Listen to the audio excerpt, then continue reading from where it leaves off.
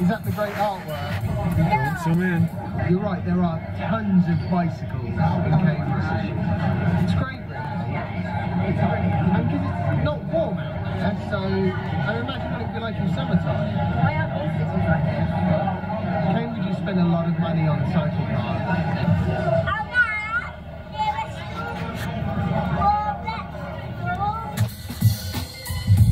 The light here is fantastic. Thank you for turning the car around. Okay. Look, see? Otherwise, it would have been like a silhouette. I'm going to go through this Daily Mail article. It was just like basically every kind of misinformed, bad conclusion that they could come to. Sorry for the car noises in the background. Not electric car noises, I might add. Very disappointing.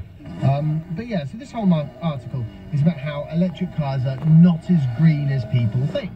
Apparently, according to the Daily Mail, and although it sounds like I'm singling them out, I'm not really. This is the kind of thing that I have heard from so many different people over the years. It's always nonsense. So, here are the headlines. P100D Model S produces more CO2 than a petrol-driven Mitsubishi Mirage. That doesn't really surprise me because, you know, it's a Model S and a Mitsubishi Mirage is like quite a bit smaller. So, you know, if you compare it to an appropriate car, like an A7 or something, this is another one that I find hilarious, right?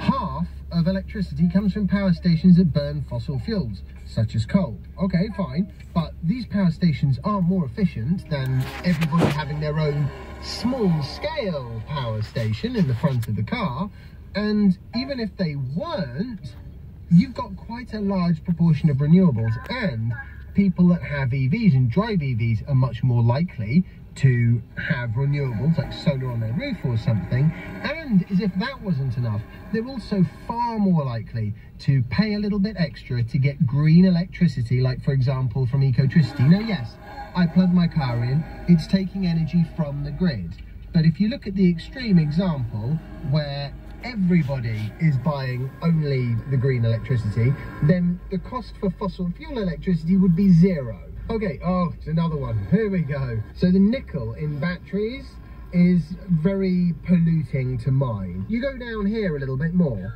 and it compares the mining of resources for a battery with fossil fuels, which is mental. Because once you burn your fossil fuel, it's gone. You've got to re-mine it. Whereas once you've built your battery, you can actually just recycle the materials that are in that battery. You only need to add new materials into the process in that stage where you're building a big base of batteries installed around the globe in cars and houses. Once you've got that, you don't need to mine anymore. I think another key point is, even if you have an electric vehicle that is plugged into a grid mix of power and they're getting mainly coal and oil and gas and all that sort of bad stuff, there's nothing to say that in the next 5 years that grid won't become cleaner. If it becomes 10% cleaner, then your car becomes 10% cleaner. How do you know it's the same that one? is not something because that you the can, two locomotives are do in with front a of it. petrol engine or a diesel engine. How They're can you going tell? to be less Because substantially They're the less same clean numbers? One of them is 5 years down the longer. line They have the than same the numbers other and one. No, they longer. don't. You can't even see them.